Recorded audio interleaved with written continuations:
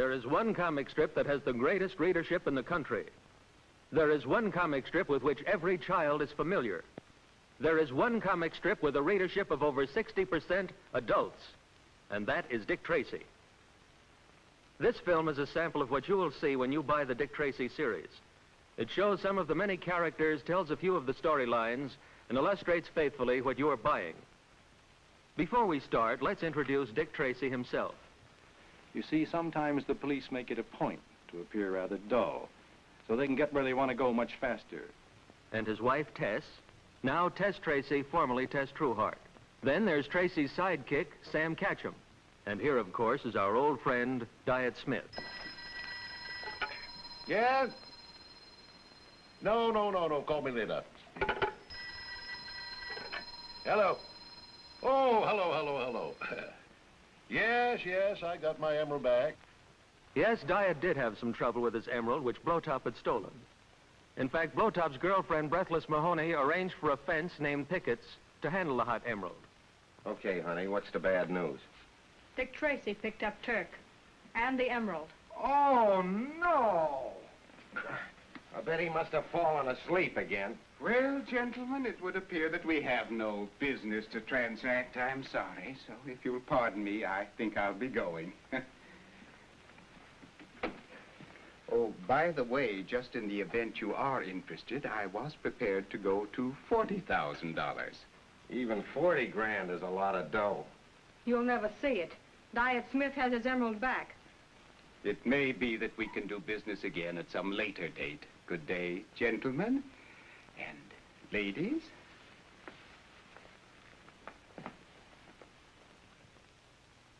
There's plenty of action in this series.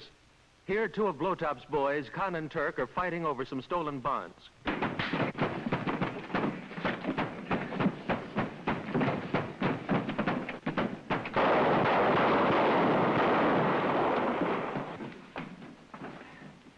Well, I guess we missed Turk, but we'll get him. Yeah. Maybe we've got something better here. What is it? Money. It certainly is. Don't worry about Turk. He won't get far. We'll have a description on the teletype in 10 minutes. After Turk escapes with the bonds, he takes them to the fence, Pickett's. Turk has just returned, either to get money or his bonds back. The double talk. All I know is I left some bonds with you, and right now I want them back. Well, I'm going to let you have it. Oh, please, you don't understand. Where are those bonds? Oh, they're right there behind you. Stand right where you are. Oh, I'm shot. Call a doctor. Oh, yes, the Dick Tracy series has all the gimmicks that children love. Here's Gadgets, Shoulder's brother, an inventive genius, showing Breathless Mahoney and Shoulders a few of his inventions. Kid, sometimes I don't understand you myself. What's it for? This is a way to control heat. I still don't get it. Wait a minute. Watch this. It shouldn't take but a second. It works. Well, so what? Shoulders, this'll make us all rich. Boom. What was that? Well, you leaned against this switch. What's it for? Well, that's for my automatic safety gate. Wait a minute, I'll show you something.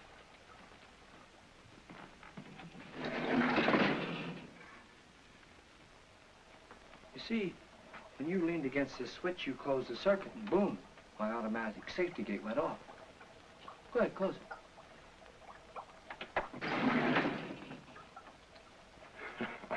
See, I told you the kid was a genius. Here's where Breathless Mahoney is in Gadget's apartment with the missing bonds. You're nothing but a dirty little killer. He was always good to me, and you shot him. Get back in that corner, you little rat. Who is it? It's Dick Tracy. What Open up, let us in. What do you want? Come on, open the door.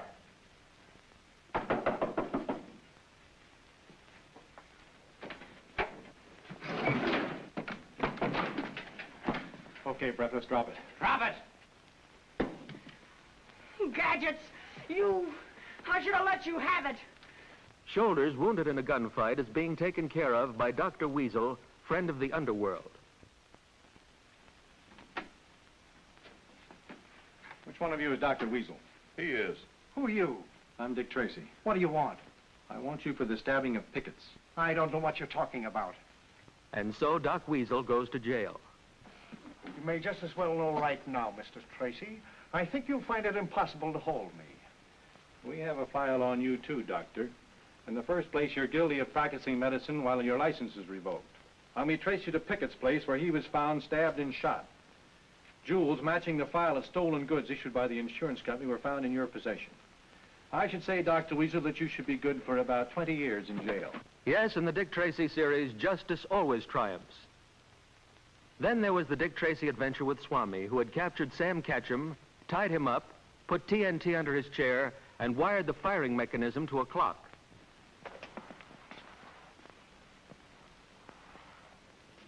Time is passing rapidly, Mr. Ketchum. In a few short moments, the clock will strike 2.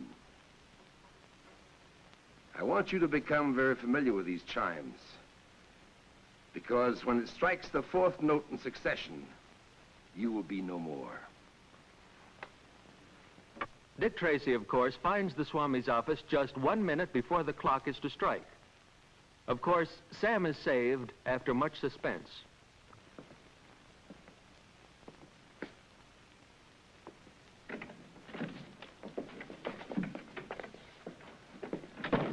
Well, it looks like you fellas are in a hurry. Just a minute, sir. Who are you? I'm Dick Tracy. I'd like to have a little talk with you. Would you mind getting back in the office? Fondo, take care of Dick Tracy. One of the most familiar of all Tracy characters is Coffeehead.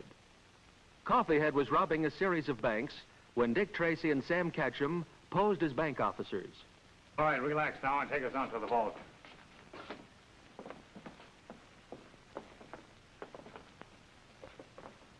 All right, you guys, drop those guns. There was a time when Dick Tracy had his adventures with Flat Top. The crime syndicate found Tracy was in their way, and Nam Gibb, the mastermind, hired Flat Top to get rid of Tracy. That's what I said. Dick Tracy has got to be killed. The syndicate has just put up $10,000 for his scalp. And I'm getting the best gunman in the country to turn the trick. Who? Why, Flat Top, of course. Being a man of action, Flat Top decided to go straight to Dick Tracy's home.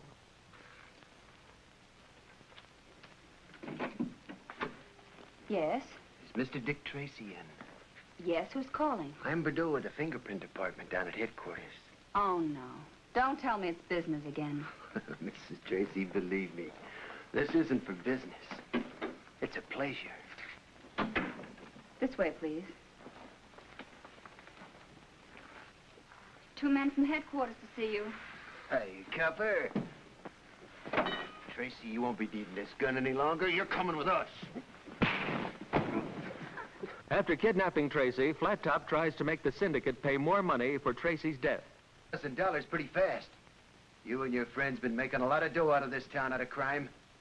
If you can afford $50,000, you can afford $100,000, and that's my price. Why, that's ridiculous. Stay where you are, Ramkid. Ma'am, why don't you give Flat Top the $100,000? I'm worth that much to you, dead. Shut up, Tracy. Flat Top, can't you see? He's only trying to start a fight between us. So you won't kill him. Don't worry about it. I got him covered, and you too. Now get out of here. And don't come back till you got that 50 grand. Exciting Dick Tracy adventures deals with car thieves. It all centered about a set of die-making tools stolen from Detroit, used to stamp serial numbers in automobile engines and bodies.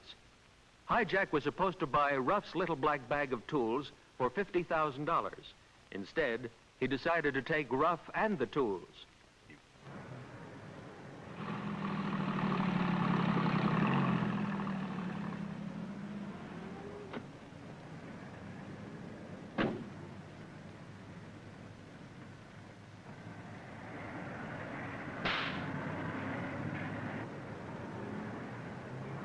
Dick Tracy and Sam Ketchum have tracked down the stolen car ring and have found Hijack and the tools. Put that back in the bag. Drop it back in there. Get over in that corner, both of you. Put your hands up. Come on, turn around.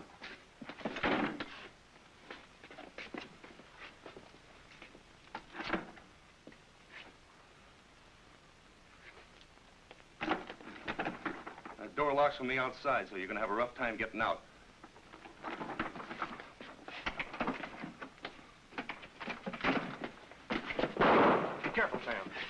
to get away. No, I gave orders to have the building surrounded. Every exit's covered.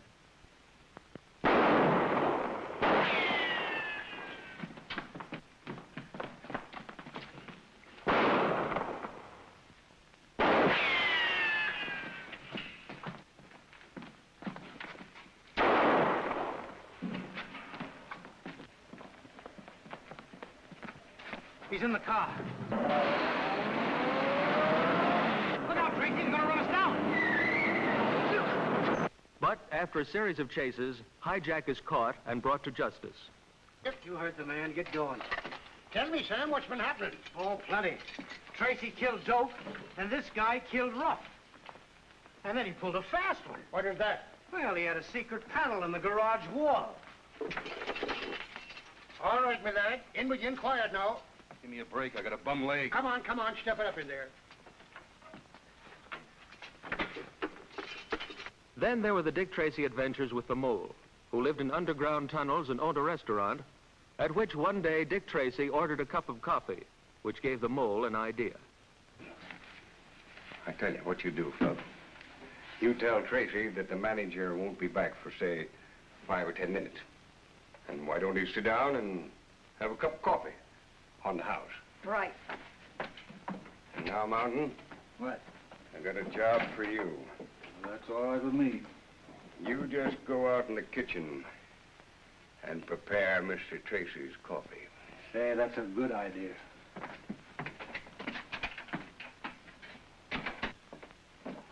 Fluff, have you seen the boss around anywhere?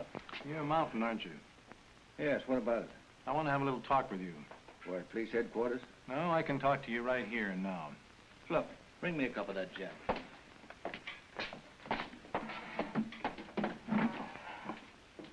What do you know about a man named Chopper? Just what would you like to know about him? Oh, I just want to know what you know about him. This coffee, it's sort of sweet. It's... What's the matter, Tracy? You can't stand up? No, coffee, it's drunk. Dick Tracy's wife, Tess, came to the mole's restaurant to meet Diet Smith and Miss Frothingham. Everybody wonders where Dick Tracy is.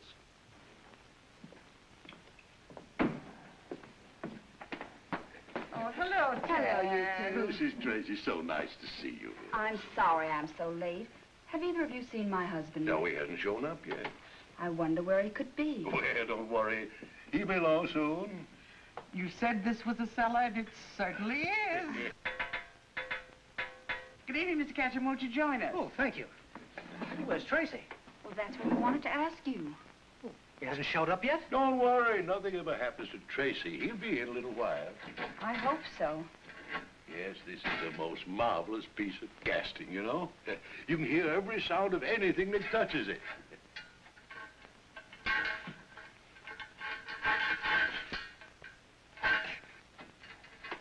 Why, I hear a most peculiar noise. Most peculiar indeed. Wait a minute. That sounds like code. S-O-S.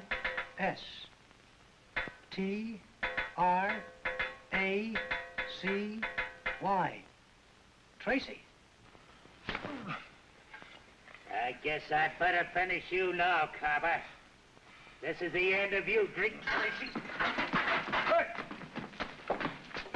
To catch an enemy named Joker, the mole resorted to makeup. Oh, that's fine. Look, got a mustache, got the comb and the scissors. Everything else. Oh, now I can make myself a beard.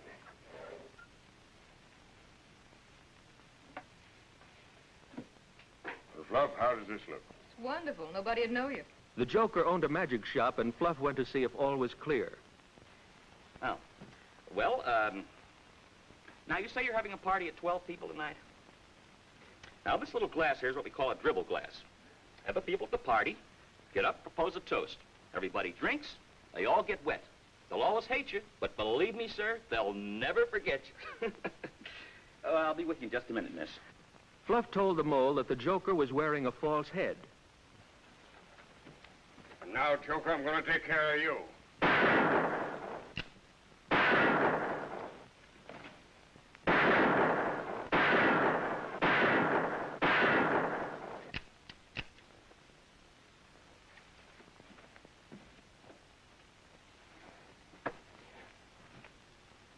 That was quite a switch, wasn't it? The mole killed the wrong man. And here's Red Gruff, who tried to pull a fast one on the mole. How much dough do you want, punk? $10,000. I'll take $5 grand right now. Listen to that, fella. The punk wants $5 grand. I think you two guys ought to stay here and have a long talk with him. Maybe you'll be more reasonable. I got to go and check on that Danny. After all, I am in the restaurant business.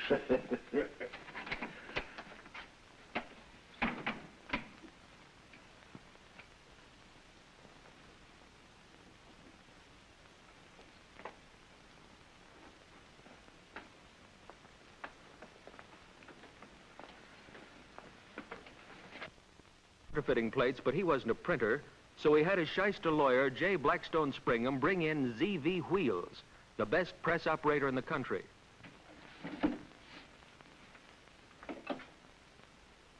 Who's there? J. Blackstone Springham.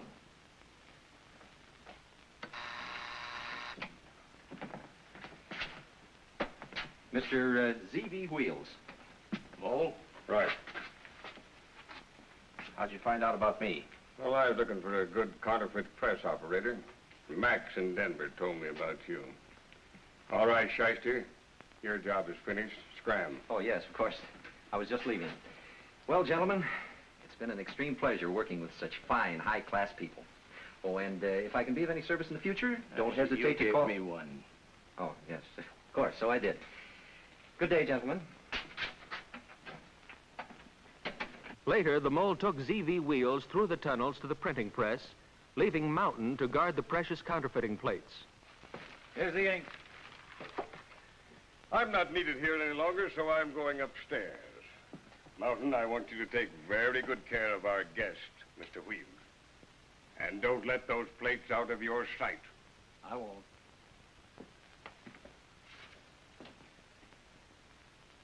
Z.V. Wheels was a little too smart for Mountain.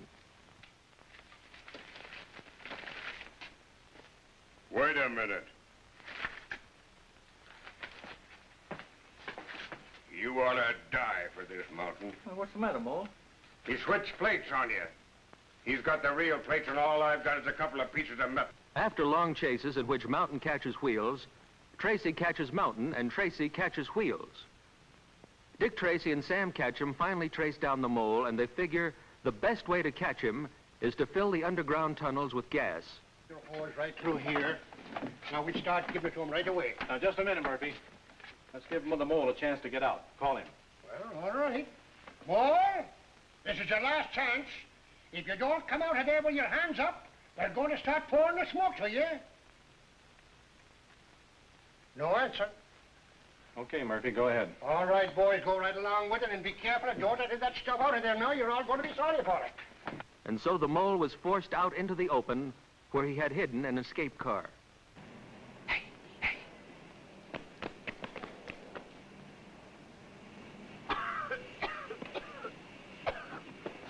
I've got you covered, Mole.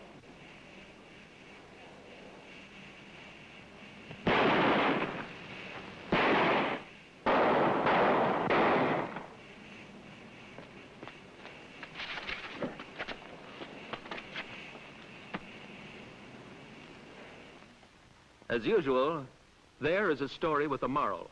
Crime does not pay. In fact, this is a point that is repeated over and over again throughout the whole Dick Tracy series.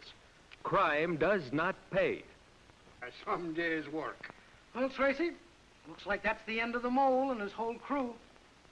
Well, now I think I could use a nice, quiet evening at home. I think I'll just call Tess and tell her tonight I'm going to watch my television set. Dick Tracy is programmed 52 weeks a year. Dick Tracy will help sell merchandise. The sponsor is entitled to exclusive showings of Dick Tracy on television, and the sponsor may utilize point-of-sale displays, newspaper advertising, package wrappers, and billboards. These Dick Tracy films are prepared and edited with room for opening, middle, and closing commercials. Dick Tracy is completely merchandised. There will be monthly newspapers for the Dick Tracy fan clubs containing adventure stories, secret codes, puzzles, and every gimmick children love. The name of the local sponsor will be imprinted on the masthead, and the back page is so laid out that there is room for a sales message. This monthly newspaper will help build a loyal audience and move product. Qualitatively, there is no finer film made than these Dick Tracys. They were shot on the Samuel Goldwyn sound stages, utilizing all the Samuel Goldwyn crews. Dick Tracy is not only an adjunct to good programming, but it will build a loyal, regular audience for its sponsor.